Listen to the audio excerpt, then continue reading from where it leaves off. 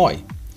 I would like to start the third part of the documentary called Stage Centuries, which belong to the series of videos titled Suomelle, with a few words of gratification to all of the viewers for the support shown toward this project.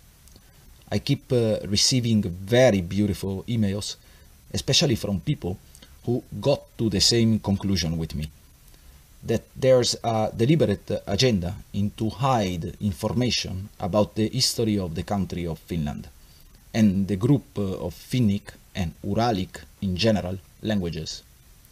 And this series is dedicated to research deeply the reason of such manipulation of knowledge and free Finnish culture from its capture. What shocked me the most about this series of documentaries is the number of viewers that receive daily. I mean, I personally don't have any social network. I don't have a computer. The one I'm using belongs to the Finnish researcher Unlinked Bird, which is every day more and more becoming the core of this project. And I don't even have a phone. So my videos are just there. I cannot believe the power of the viewers that share them and like them. I really want to dedicate all of my works to you. Life creation is of the viewers even more than mine. But let's now start this third and last part of the video with a question. Have you ever heard of Great Tartaria? It is now a long time that I present this question to literally hundreds of people of every age, culture or background, and really only few have an affirmative answer, which is very surprising in the case of Finnish people, because until just few hundred years ago, this enormous nation or country of Eurasia called Tartaria was just next door, and it was actually including the entire Urals mountain area, which, as we have learned in the previous episode, is where the Finnic group of languages have its origins. And the idea that at school in Finland they forget to teach to the kids that the largest empire of all was their neighbor is at least fishy. So let's start investigate a bit this small forgotten Finnish neighbor. I will start as usual with the first response from the main research engine in internet, because as I said in the previous part of this video, people tend to use the first answer believing that it is also the most correct and checked. Tartari, Latin Tartaria, or Great Tartari, Latin Tartaria Magna, was a name used from the Middle Ages until the 20th century to designate the great tract of northern and central Asia, stretching from the Caspian Sea and the Ural Mountains to the Pacific Ocean, inhabited mostly by Turkic people after the Mongol invasion. It incorporates the current areas of Pontic Caspian Steppe, Volga Urals, Caucasus, Siberia, Turkestan, Mongolia, and Manchuria. And I will read you one more quote. As the Russian Empire expanded eastward and more of Tartary became known to the Europeans, the term fell into disuse. Basically, that so-called historians are telling us that Tartaria is actually no country, but a name for land of nomad tribes that were known badly by cartographers until the 19th century. But in the 16th century, just few decades after the discovery of America, the same cartographer, they were able to map all of the main rivers of the jungle of South America, as I showed you in the previous part of this video. So Tartaria was a name for undiscovered areas of the North and Central Asia. On the screen at this moment, we can observe a series of maps made by the cartographer Abraham Ortelius. And I will use again his works, because I already proved in the previous part that his maps are considered genuine and authentic by all of the historians. And as we can see on this particular work from 1592, Tartaria is actually pretty well mapped and known. There's all the rivers, forests, towns. Actually, to me, Finland, it looked much less discovered than Tartaria. I don't think that is so difficult to see that in the 16th century, those lands were pretty well known to the Western cartographer. But the so-called historians, they just can't realize it. They are assuring us that Tartaria is a name for undiscovered landmass. I'm sorry, I hope not to offend anyone, but a person really don't wanna see it to miss it. I will let you enjoy few geographical works from some very respected cartographers of the 16th, 17th, and all the way to the 19th century, representing this enormous nation or country.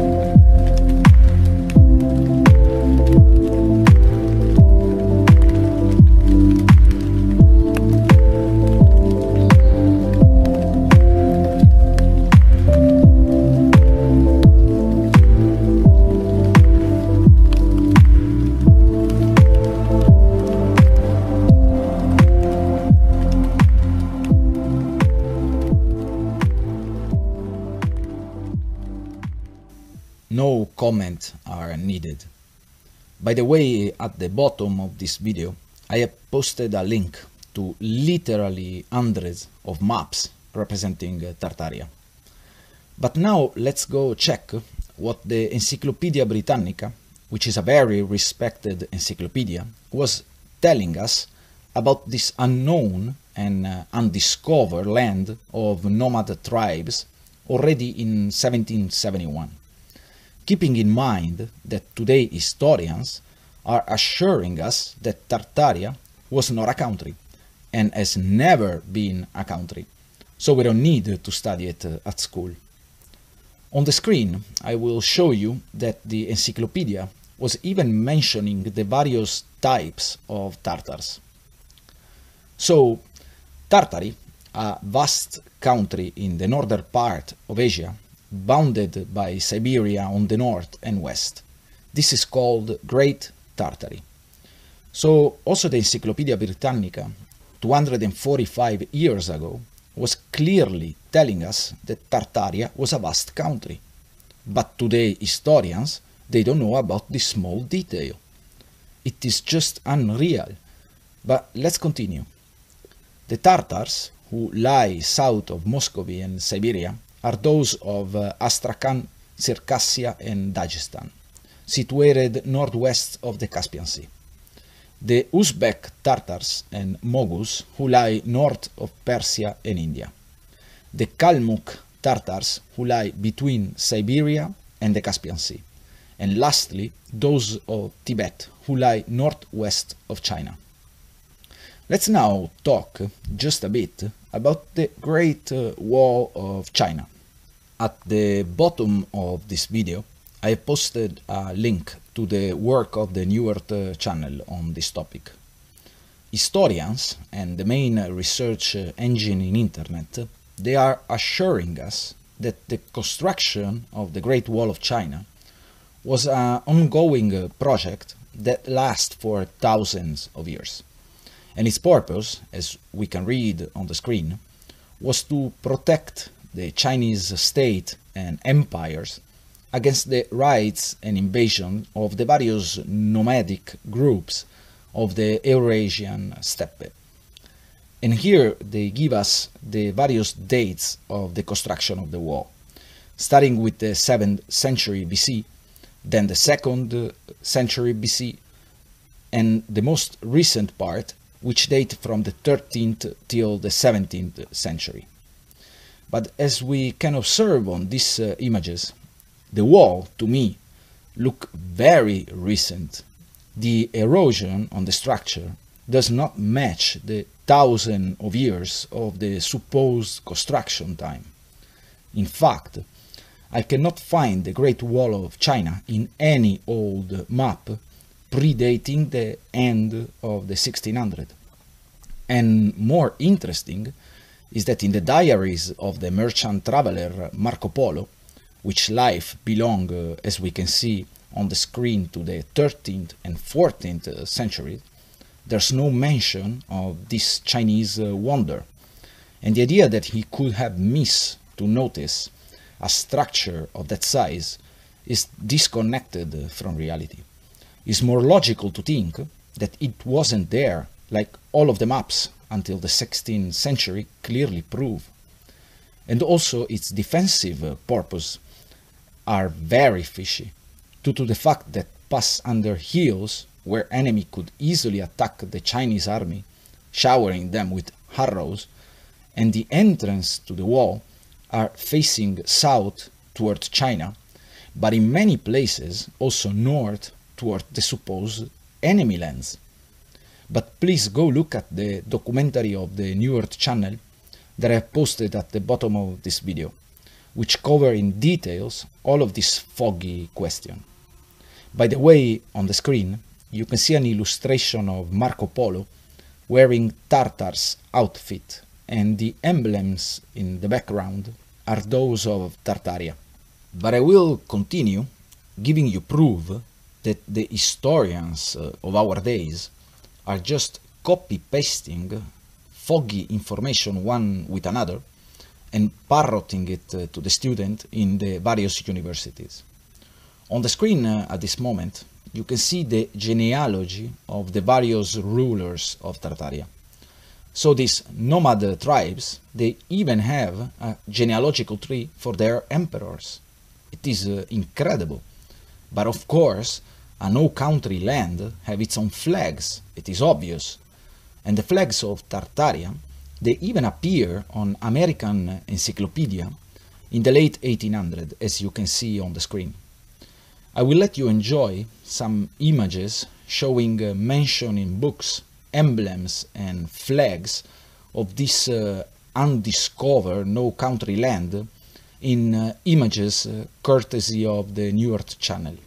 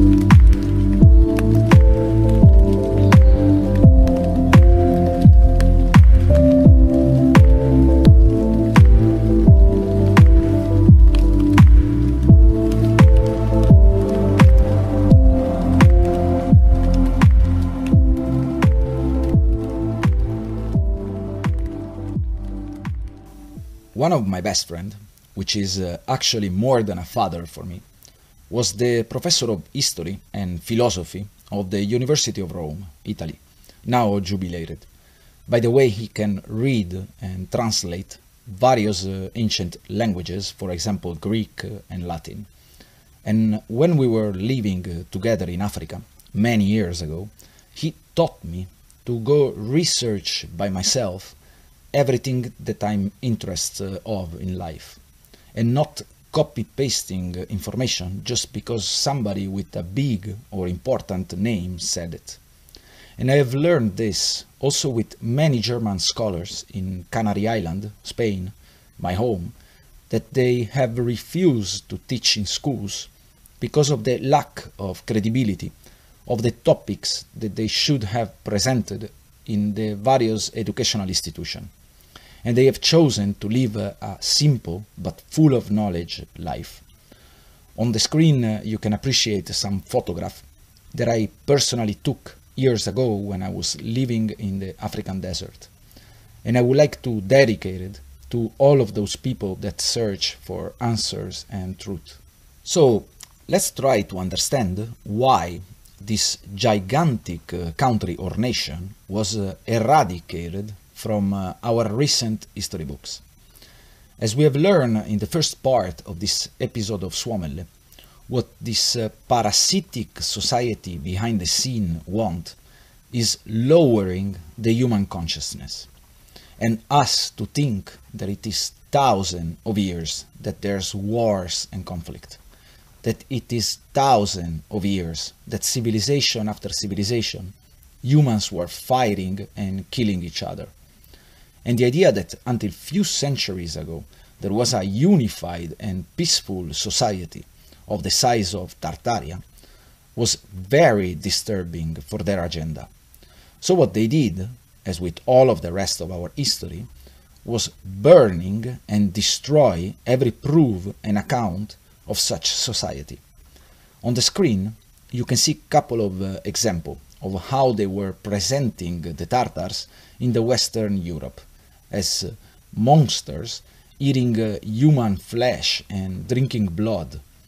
It is very easy with propaganda to twist the mind of entire societies. We are currently experiencing one of the biggest examples of this, but it could not be enough. So let's send again German historians to take care of the critical studies of the Russian history, like in the case of Ludwig von Schlosser, as we have learned in the first part of this video, and as they did with the Finnish and Estonian written language. On the screen at this moment you can see the names of the historians working in Russia in the 18th and 19th century. No comment are needed, they are all from Germany. And in the next two graphics we can see the presence of foreigner in those centuries and charged to write down the Russian history. They are almost 100%. For more detailed proof of what I'm presenting you, please watch the video about Tartaria of the New Earth channel that I will publish right after this chapter of Suomelle. It is just amazing. But please go visit their site megaliths.org and the beautiful New Earth YouTube channel. Again, as I did with the first part of this video, I will add a link at the bottom to the study of Anatoly Fomenko and the New Chronology project. On the screen you can see their compilation of books called History, Fiction or Science. You can order them for free. It is time for humanity to wake up. We have been lied and tricked enough. It is time to find out our true origins and history. As humans, we are very special and important. I hope that this simple series of documentaries that I'm creating, which is really nothing special, just an enormous thank you to the world, can help somebody to understand where to start asking for answers. The next episode will be one of the most interesting to me because of the archaeological topics that I will touch. But as I did with the other chapters, I will leave you on a note of suspense, at not revealing anything else about the next chapter. Thanks for watching and listening. I will end this video with a list of waters that help some of those murky issues to flow toward the truth.